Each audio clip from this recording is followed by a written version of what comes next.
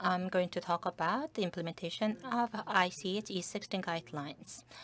What the guideline itself, this is about the CTD format for the biomarkers for the new drug development. But rather than talking about it for an hour, I'm going to talk about what the biomarkers are, why biomarkers are needed, and also how we can do the classification and what the validation processes are. And when we are describing in the CTD format how to do that, that's what I'm going to be covering. And about the drug response, this is very pharmacological, but this is my major. And in the new drug development, as the law says, is to look at pharmacology, PK, and PD of drugs to see the clinical effects. And so the biomarkers are all related to the drug response. And so how the response occurs and where there is a variability. And so because of the variability, that's why you need the biomarkers, why whether the drug works, whether there are side effects. That is why biomarkers are needed. And so all the drugs act like this, whether it's injectable, whether it's taken orally, they all need to be administered. And they are to be taken into the whole body. Well, there are some drugs that work locally, then in that case, we can talk about the local PK.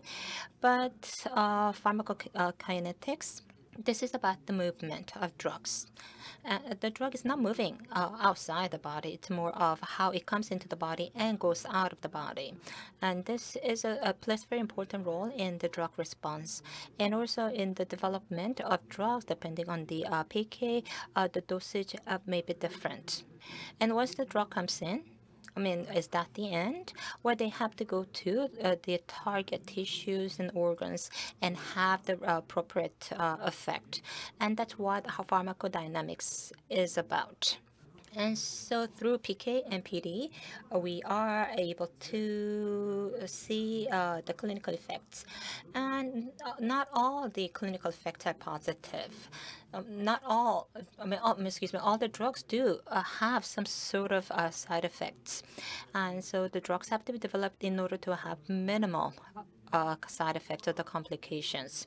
And also there has to be risk-benefit assessment. If the benefit is larger than risk, the drug may be used as long as the drug is effective. And so all drugs have both the effects as well as side effects. And the effects as well as side effects occur as a result of PK and PD. And if it's a side effect on target, then it would have the same PK and PD mechanism as effects, but it's because it's it's excessively effective. But if there is an off-target drug adverse event, then PK would be the similar, but there is. But it's working on another tissue or the organ that not anticipated. And so the PK-PD interrelationship or the correlation is what's impacting or deciding the effectiveness. And so the biomarkers do not represent the clinical effect directly. It would be best if it could do that. If not, then we have to look at the PD indicators. And if we don't have that, then we will have to look at PK indicators. If there's too much exposure to drugs, if there is going to be that's going to be determining the clinical effect. So all drugs, so dosage, PK, and PD the relationship is what impacts the clinical effect. And so, in phase 1 and phase 2A, we are looking at dosing PK, that's PD. And so as but phase 3B, it's going to be also looking at the clinical effects. And so exploration is done as I have circled here, and the confirmation is done in the latter circle that I have drawn here. And so in that process, we have identify and utilize different biomarkers. And so PK is about absorption. and about distribution and metabolization. And PD is about secretion and metabolization as well. But will the response be the same for everyone? The information they get from the clinical trials are about the average patient population. So the drugs that we develop here in Korea are approved based on the information on average patients. And same for the global clinical trials. So based on the average values, approvals are provided. And so the drug may work and not have any side effect.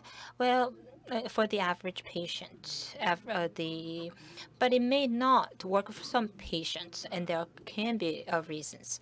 It could be of insufficient exposure, or it could be some changes in the receptors that the person has, and also some people at the same dosage would have too excessive of exposure.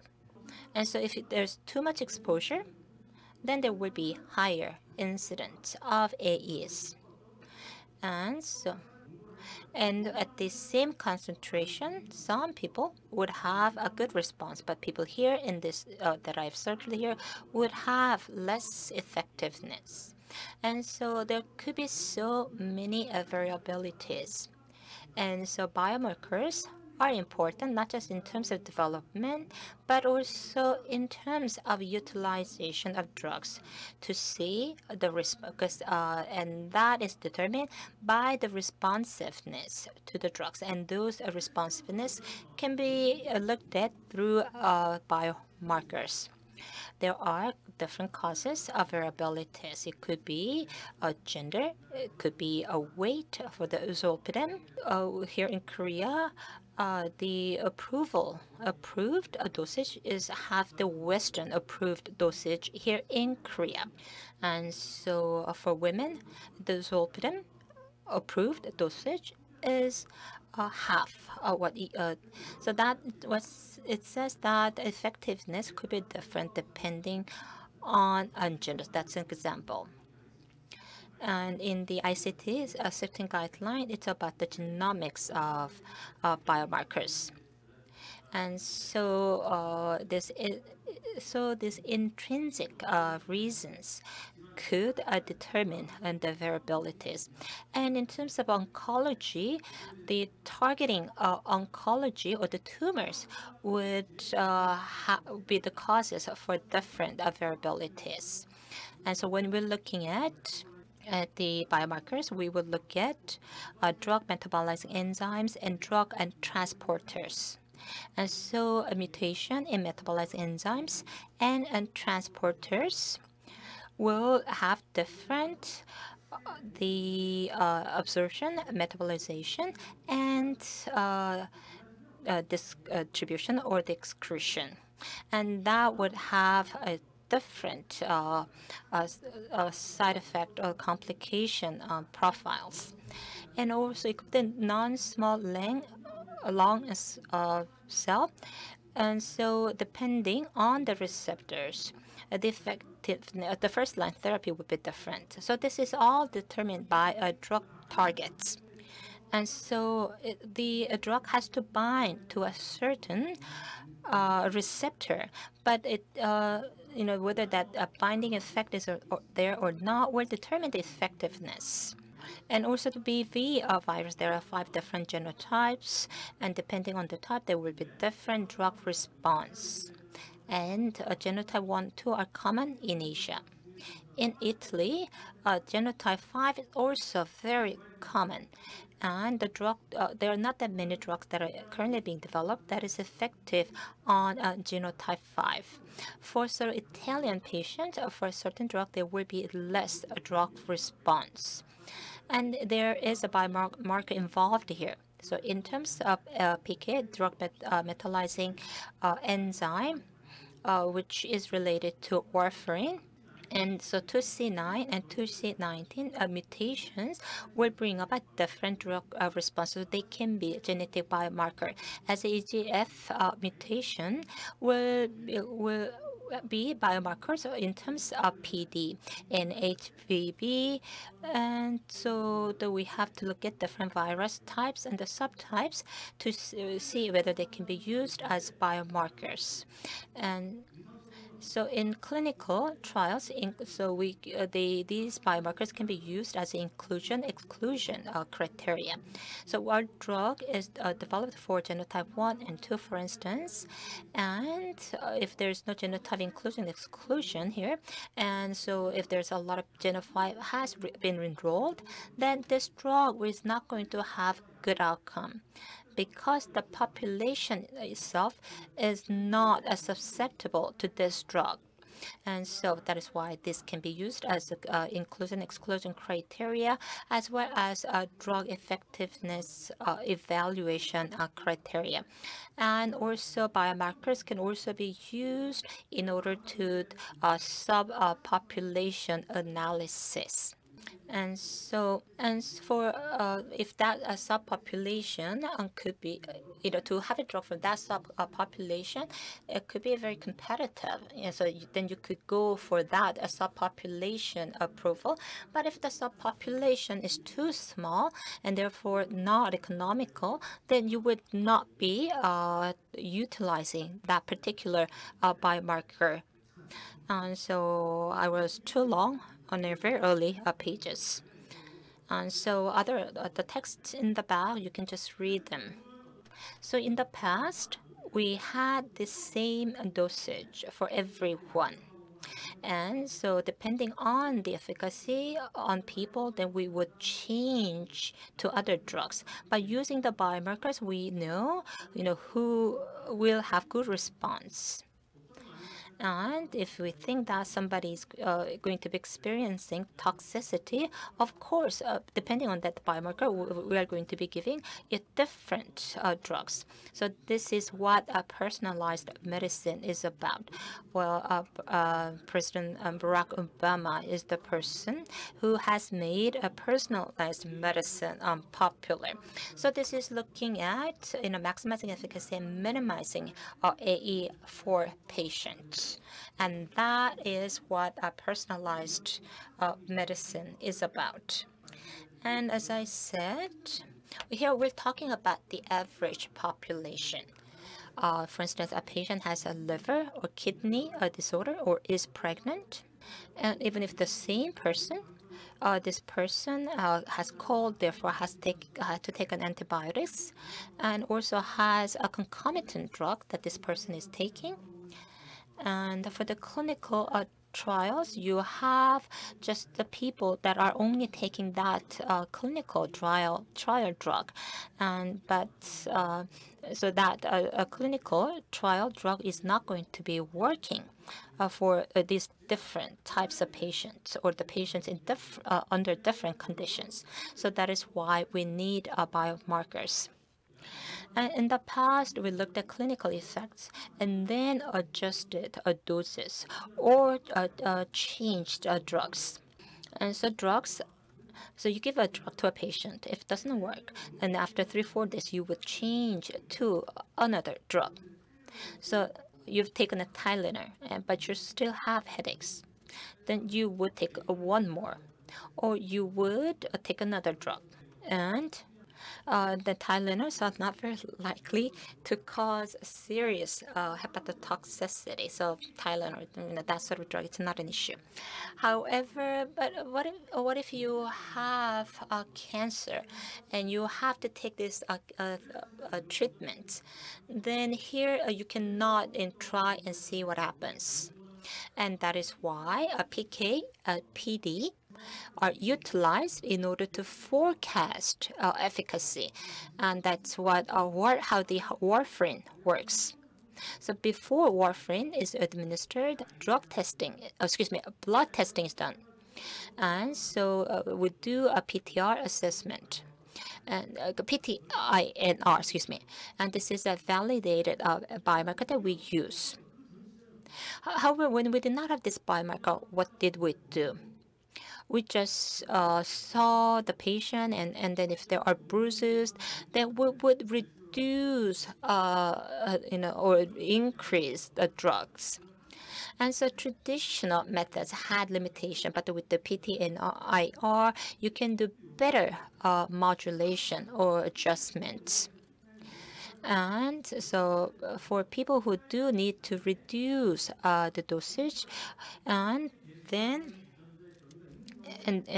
because they have certain mutations, and so in some hospitals they would do, if the patient has to take the warfarin, they would do the necessary genetic analysis and decide on the dosage based on the genotypes. The warfarin dosing.com, there you put in your height, weight, ethnic group, and as well as genotypes, and it tells you the initial dosage, and that's quite different what's on the label. And our target INR is about 2 and 3, and that would be within that range. And that is how we decide on the appropriate dosage nowadays. And the biomarkers has to be developed in line with the drug development to be able to do this sort of work. So how many have been approved by the EMA or the FDA? That's not really important because there are not that many biomarkers that have been within the approval range. And so there are a lot of comparable diagnoses that have done. When Herceptin was first developed, and HER2 diagnostics was only used by Roche, and Roche Diagnostics. These are two different companies. Anyway, they were selling the drugs as well as the diagnostics. And anyway, what's really important is that for these biomarkers to be established, there have to be many patients clinically. And so there have to be many clinical cases, and those drugs already have the patent, and they have already, even if the biomarkers are proven, and the biomarkers will be not reflected in the labels because the data expired. The data has been already expired, and the patent has also expired in some cases, and so the biomarkers are not included in the labels. And there is course the DPWG and a CPIC have come up with the guidelines. And so they say that there are 66 drugs with these biomarkers are said to be effective. And so as of early this year, there are about 60 of such drugs. That is according to the CPIC guidelines. And there is many different types of biomarkers, as I said. And these biomarkers are surrogate indicators for the efficacy and others. And FDA are defining biomarkers as endpoints and other tools. So biomarkers could be endpoints as well as tools. And it defines biomarkers as something that is measured as an indicator of normal biological processes, or pathogenic processes, or responses to exposure or intervention, including therapeutic interventions. And so they are used. There are many different types. Could be molecular, histologic, and radiographic, and physiologic biomarkers. And molecular. And these 4 different types of biomarkers can be determined based on the blood glucose, tumor grade, tumor size, and blood pressure. And there are different categories of biomarkers. There are susceptibility risk biomarkers, and these are the disease susceptibility and risk. And there's also diagnostic biomarkers. Inclusion. So this is all about inclusion and exclusion criteria, and then also about the indication. of the drugs after the approval. And there is the monitoring biomarker, prognostic and predictive biomarkers, and there's the pharmacodynamic and responsive biomarkers, and these are the surrogate endpoints. And then there's the safety biomarker. I mean, safety could also be a surrogate biomarker, and because they do this biomarker represents safety and efficacy and side effects.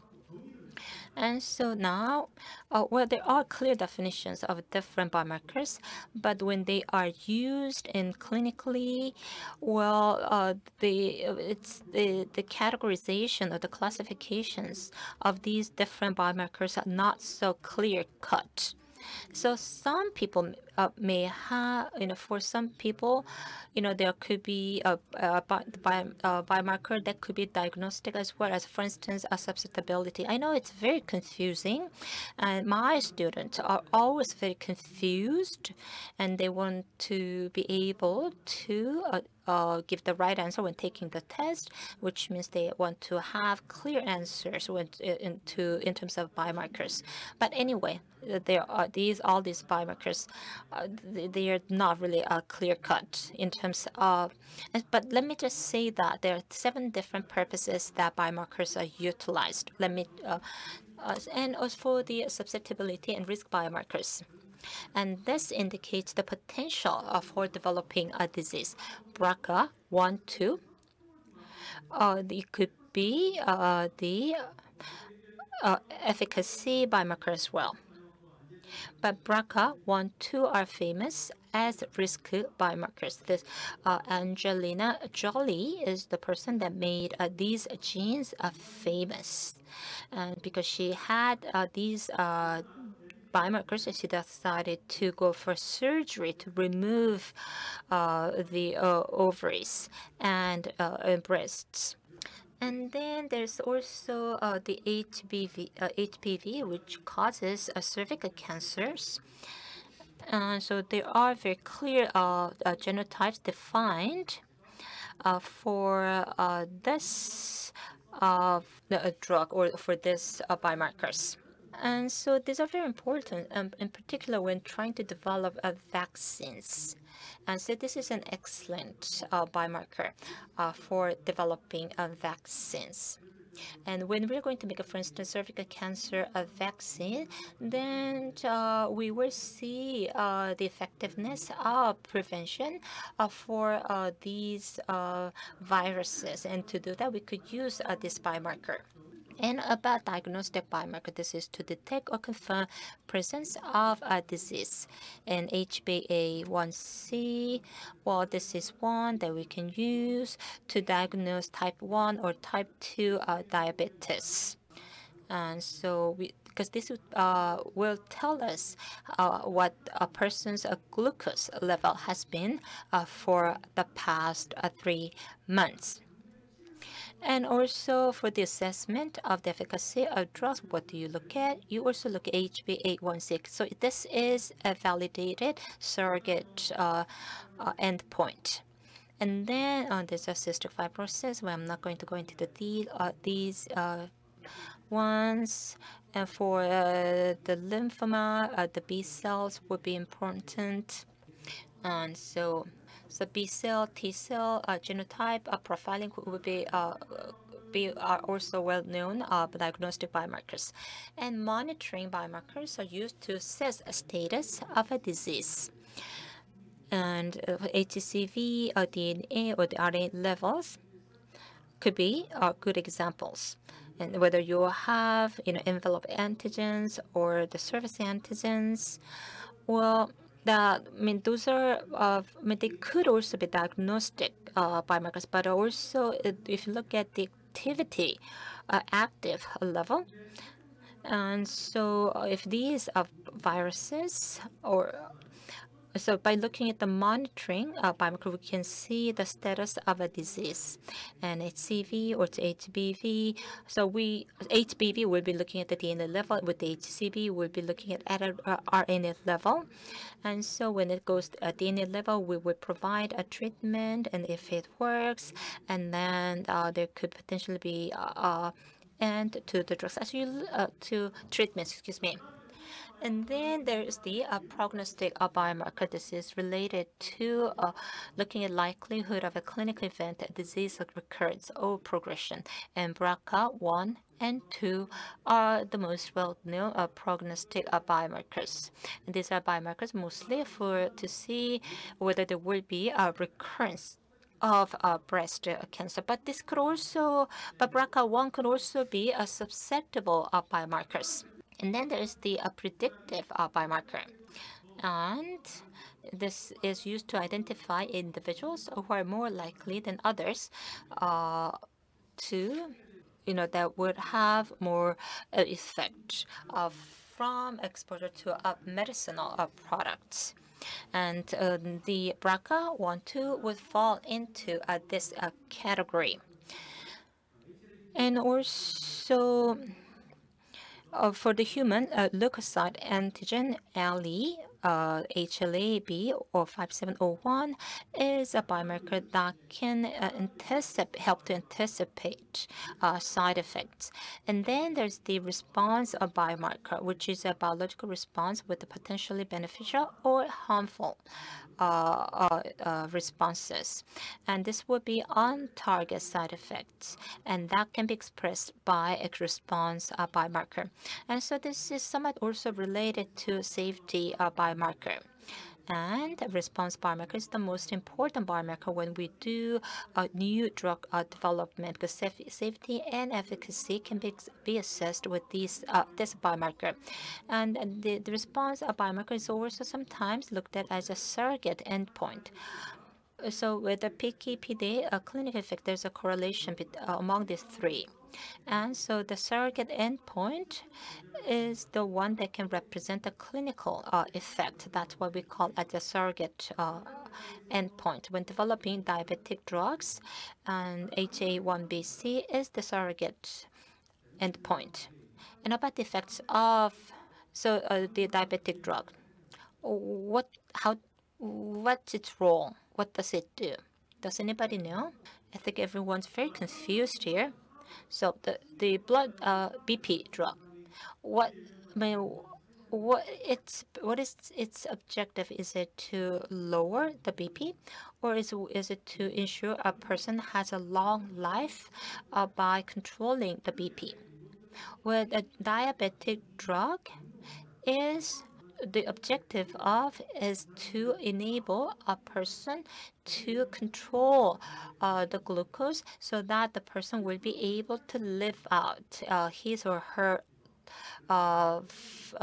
predetermined or his or lifetime. It will be able to live until anticipated expected age. And so would have 1,000 patients, but 90% on the drug was able to live to the expected or the anticipated lifespan. So that is the objective of a drug. This is same for the diabetic drugs as well BP drugs. And the cancer drugs, we look at the 5-year survival and overall survival. And so now with the cancer drugs, the 5-year as well OS have all improved. And so whether a person is able to live to the expected lifespan is the purpose of any drug. And we have a surrogate endpoint that's going to tell us whether a person will be able to live to the expected lifespan, have an expected lifespan with the drug, with the help of the drug, without a major complication. So that is the principle. However, we are not able to do that. That is why we need such a surrogate. And for diabetics, it's the H1. That is what HbA1c helps. And so it's HbA1c falls like this, then we do not have to follow up this person for 20-30 years, because we know this person is going to live till the expected lifespan. And so that is the well-known surrogate endpoint. For diabetics, well, we do have a very clear surrogate. For other drugs, we do not have such a surrogate endpoint, especially for the rare disease. And for the rare disease, I mean, we will not be able to follow up a patient until the patient passes away.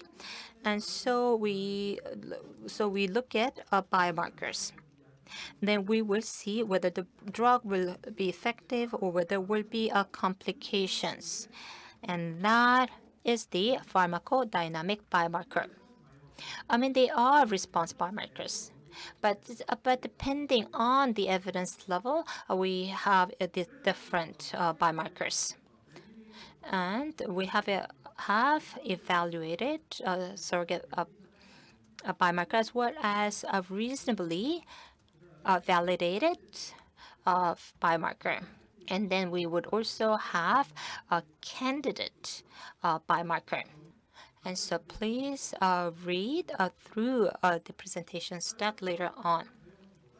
And as for the pharmacodynamic biomarkers, one example of such a biomarker is the fluoroestradiol F18 level related biomarker, as well as phospho AKT levels. And these are surrogate endpoint points. As I said, for the diabetes, the HA1BC. And so it's a very well validated surrogates or indicators. And also the 6 months outcome can be also be anticipated with such a surrogate endpoints. And so these are here, as you can see, are the most well-known surrogate endpoints. So FDA has a list of such a surrogate endpoints. They have, for instance, what's called adult surrogate endpoints. Here they do not have the candidate endpoints, but I am showing you this because the clinical trials need to identify these biomarkers from the very early stage of clinical these clinical trials. And when at phase 2, the clinical trials need to see the changes in terms of biomarkers in order to decide on the number of sample or the size of the sample at phase 3.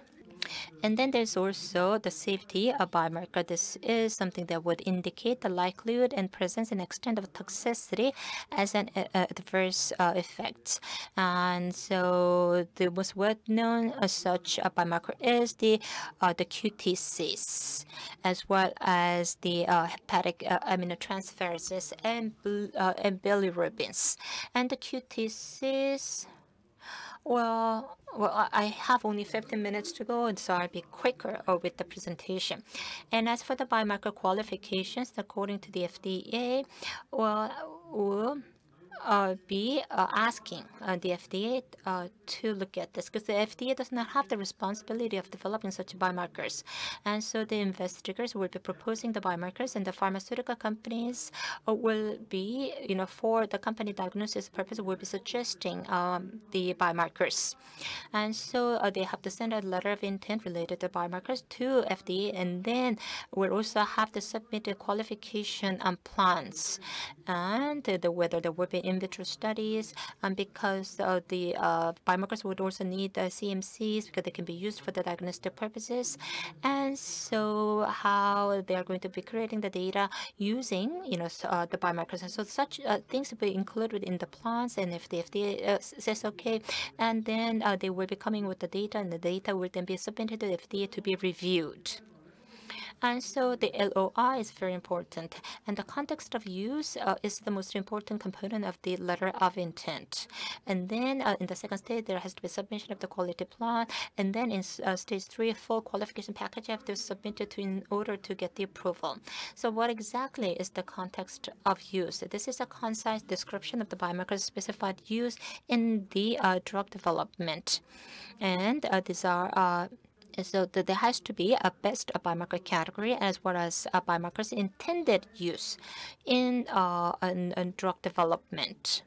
And so the biomarker category, as I said, as well as the intended use need to be included. And they will, whether this is going to be used for the inclusion/exclusion criteria or for a dosage decision. So the clinical trial intended use for the clinical trials have to be included in this context of use. So it's the combination of the two. That is that is the combination of the category as well as the intended use in drug development. So I've told you about 7 different biomarker categories. So you have to choose one of the 7, and then you have to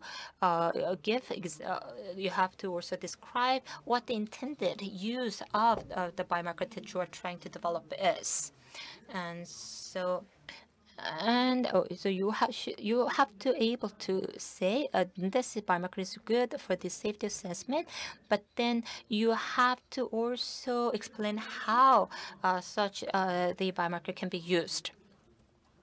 And there are these qualified biomarkers, and there are about 7 or 8 different qualified biomarkers by the FDA, and these are all investigator proposed.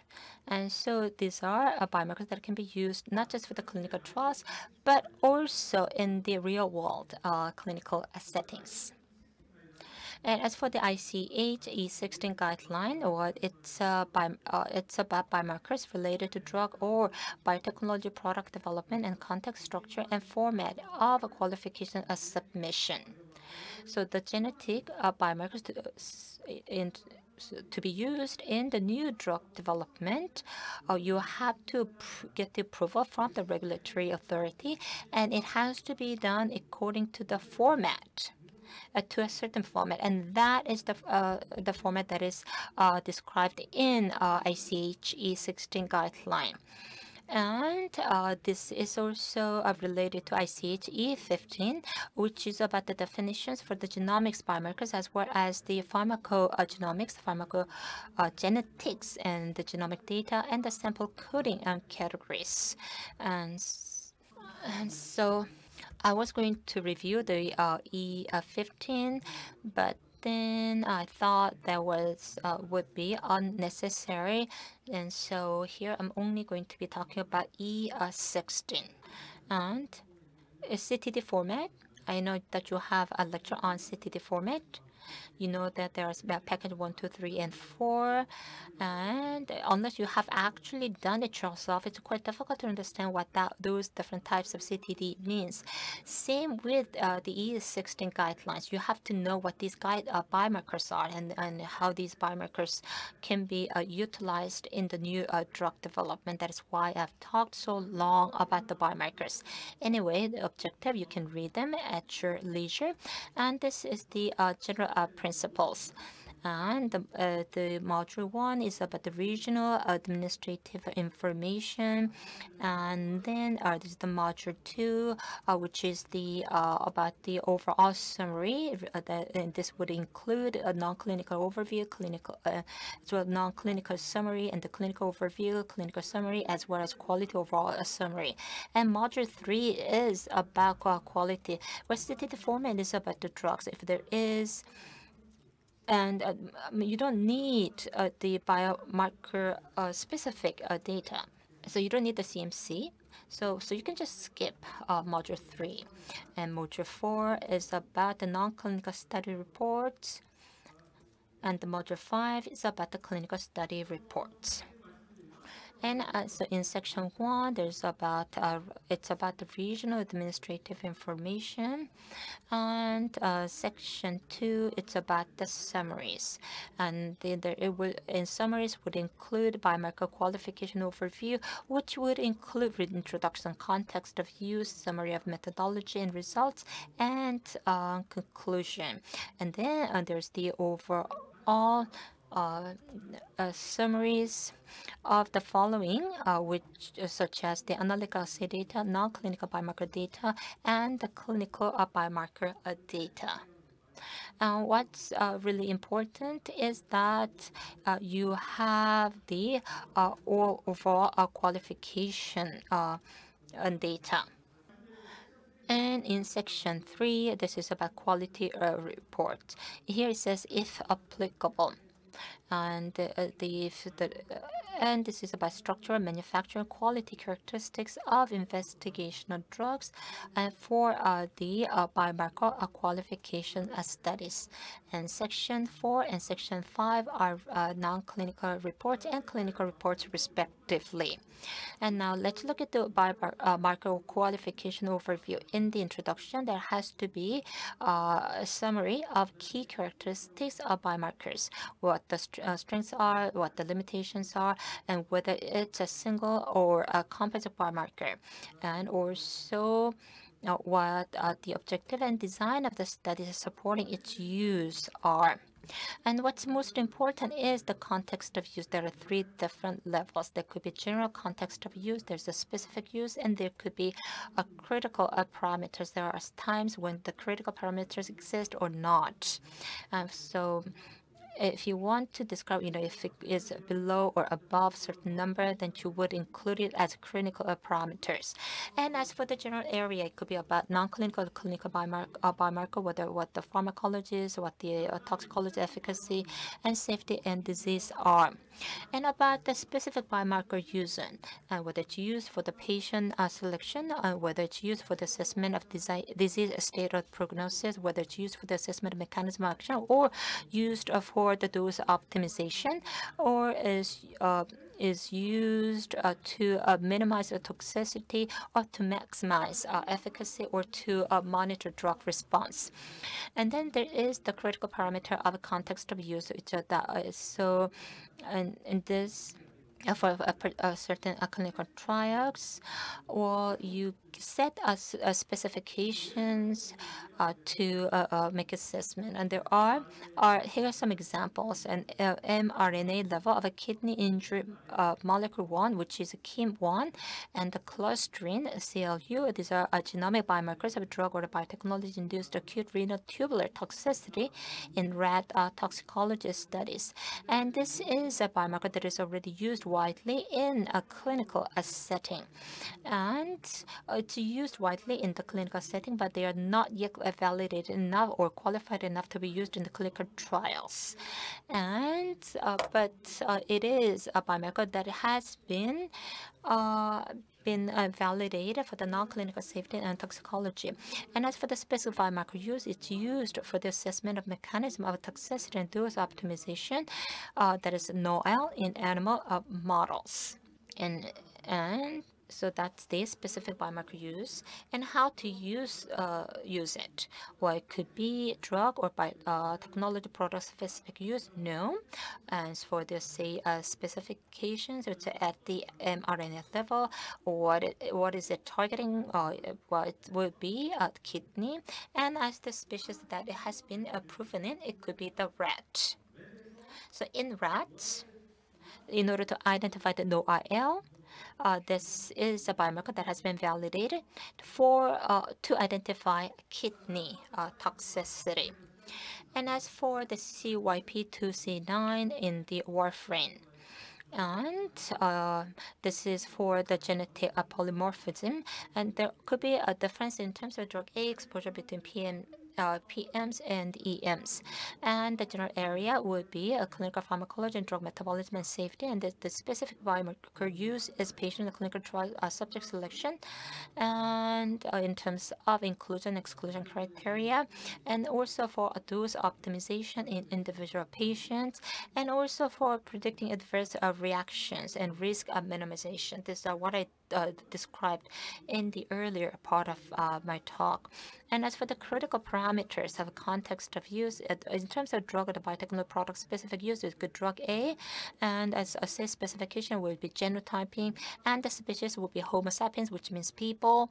And then lastly, for the HLA-B 1502, it's used for the increased risk to look at the biomarkers for the increased risk of the development of Stevens-Johnson syndrome following administration of drug B in Han and Chinese. So general area would be clinical safety, and the specific biomarker would be the patient selection and predict the safety mechanism of adverse reaction and toxicity.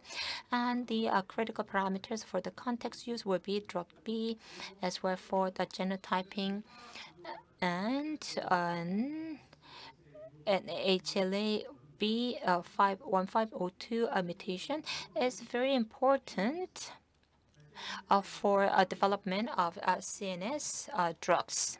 And so, when you during the drug development, when there's a mortality, that's a big issue. And for if for the CNS drug, I mean, this is not to treat a disease, that will end in mortality right away. Anyway, and the same specification is for the genotyping. The species is the Homo sapiens, and when the demographic, including ancestries or geographic origins, it will be for the Han Chinese. We don't know why. But HLA-B 1502, when it's used for biomarker in person, this is most useful for the ethnic group of Han Chinese. And this would be the end of my presentation.